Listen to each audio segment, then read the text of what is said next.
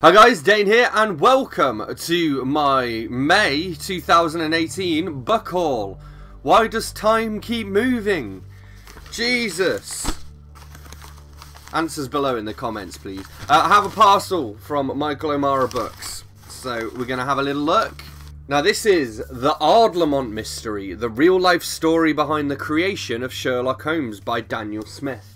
So this is one, they did query with me and ask whether I'd be interested in reading this, and I said, hell frickin' yes, I would be interested in reading this. Ooh, this is beautiful. Let me read the little bit of blurb here. Oh, it's 1899 RRP as well. It says, in 1893, young army officer Cecil Hamborough was murdered, unleashing one of the most gripping court cases Victorian Britain had ever known. Even more remarkably, the case brought together two pioneering forensic experts, two men upon whom Arthur Conan Doyle's Sherlock Holmes happened to be based. Their involvement in the Ardlamont mystery reveals how the world's most famous detective came to be.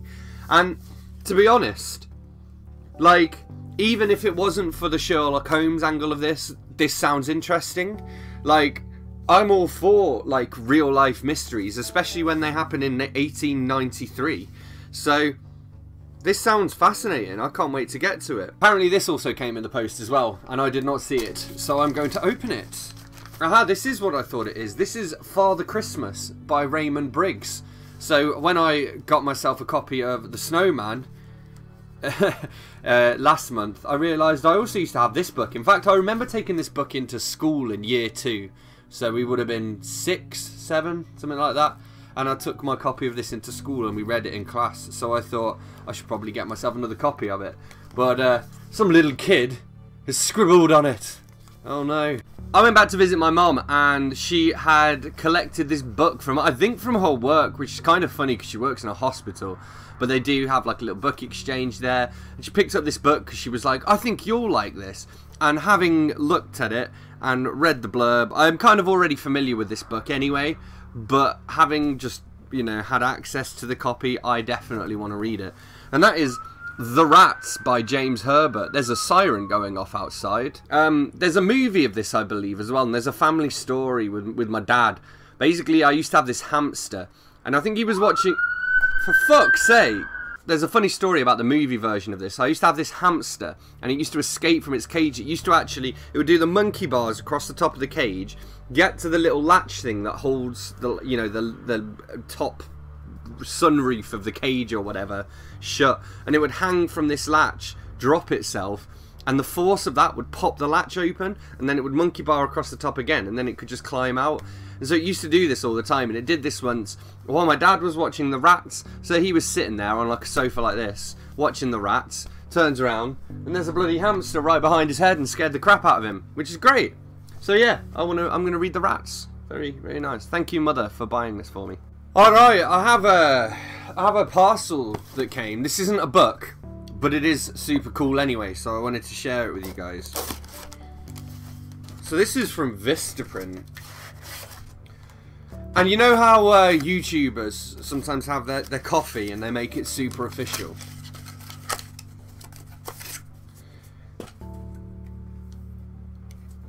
This is my Dane Cobain indie author mug. Very nice. Let me go and make a quick coffee. I like the red on it as well. Lovely. Got my coffee. I can just... It's too hot actually. I can't show you. I can't pretend to drink it. But yeah, pretty cool. Huh. Maybe this will appear in some videos now. Who knows? Alright, well, as if the mug wasn't enough, which by the way I have repeatedly been drinking my tea from it. My coffee actually at the moment. Not that you can see the logo on it when I hold it like that, but anyway. There we go. Beautiful. Beautiful. It smells, it needs to go in the wash already. Okay, so it is currently the 24th of May, and this is my 4th book. So I'm not necessarily on a book buying ban. I am trying to buy fewer books for the next couple of months just while I work through my backlog and the Penguin mini box set and stuff like that. But I think I'm doing pretty damn well. Anyway, I've got this from Pam Macmillan. I'm excited about this. Now this is a non-fiction book. This is by David King. It's called The Trial of Adolf Hitler, The Beer Hall Putsch, and the Rise of Nazi Germany. And so this is about, I don't know how much you as a viewer know about, you know, the rise of Nazism and Hitler's life or whatever, but basically, in I think about 1929, was it? There was Hitler arranged for like an attempted coup basically in a beer hall in Munich, and it didn't work out that well, which is why he then ended up in jail where he wrote Mein Kampf. Also, that's where who was it that got shot? I think it was it Goebbels that got shot, and then he later became a morphine addict because of his wound from the putsch. But yeah, Jesus Christ, man, we had a moment of panic because, right, so today I'm shooting on a Tuesday, and the Sunday, by the way, I'm not sweaty, I've just been out in the rain. I will explain this. Basically, on Sunday, we had something called Tadpole Festival here in High Wycombe. There's the main festival that happens once a year, which is called Frog Fest. So Tadpole Festival was like a little offshoot of it in my local pub, where they have a book exchange. So I got a book, which I'm going to tell you about. I also played while I was there. So I played a 30-minute set of my own songs. Very good. Left my guitar in the pub. Becca lost the fucking camera, which is why I'm so stressed right now. I feel like I'm about to explode. I found it. It is fine. She'd like emptied her bag out onto the floor, and it had been in her bag. So there may be some footage on the camera as well of this festival. But yeah, also, on my way home, it's a good job I left my guitar at the pub. That's what I just went to fetch. That is why I am rainy, because it is raining outside. But it's a good job I left my guitar at the pub, because on my way home I decided I was going to run home. I thought, yeah, why not? Why not run home? Not the best idea when you've been drinking all day. So I fell down.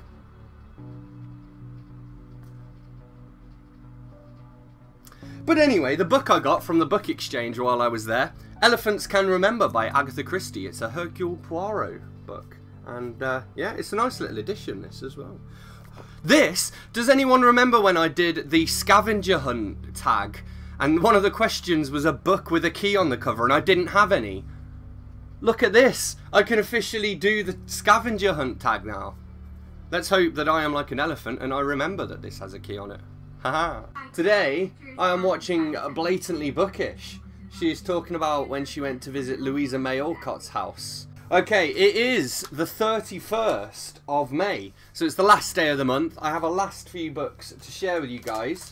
Okay, this is Clockwork Prince by Cassandra Clare, because this is one of the books that I have to read for our Cassandra Clare read-along. I actually like this. This is nice big print, so, you know, it's not the same size as any of my other Cassandra Clare books, but I don't particularly care. I actually hated the first book in this trilogy, or whatever. Actually, hated is probably too strong. I just didn't like it. I just didn't think it was very well executed at all. Whatever, maybe this one will be better. I don't know when I'm going to find time to read this, because I have so many buddy reads coming up. But we'll see. Okay, what we got here? Another World of Books book. So this is Christopher Vogler, The Writer's Journey, Mythic Structure for Storytellers and Screenwriters, the new revised edition. So, oh my god, oh, I thought it said he'd written that many. Yeah, Christopher Vogler has evaluated over 6,000 screenplays for major motion picture studios. I suppose he just sits there and reads screenplays, doesn't he?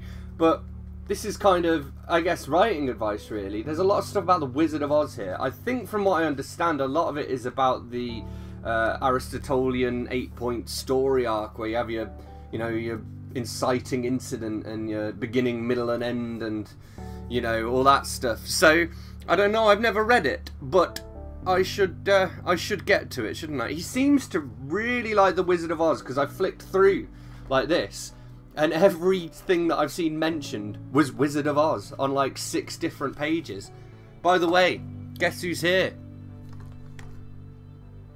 Hello. How you doing, Biggie?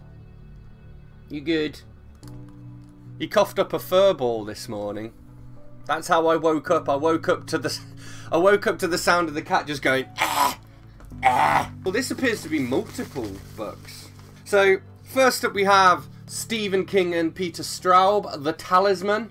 So I have the sequel to this, and I can't even remember what it was called. Oh, Black House. I think is the sequel to this, and I didn't realise that it was book 2 until until I went to pick it up, and it said on it that it was the sequel or whatever. And then I looked it up online, and apparently Black House isn't very good, but the Talisman is, and it makes sense to read the Talisman first, so I thought I'd better order that so that you know, I can eventually get to it. And then we have J. Anson, the Amityville Horror. I've just wanted to read this for a long time. I mean, it does call it the shocking true story of an American dream that turned into a nightmare beyond imagining, when it's not a true story. But whatever. Marketing hype and all that. It also doesn't look too long, so maybe I'll get to this one relatively soon. We'll see.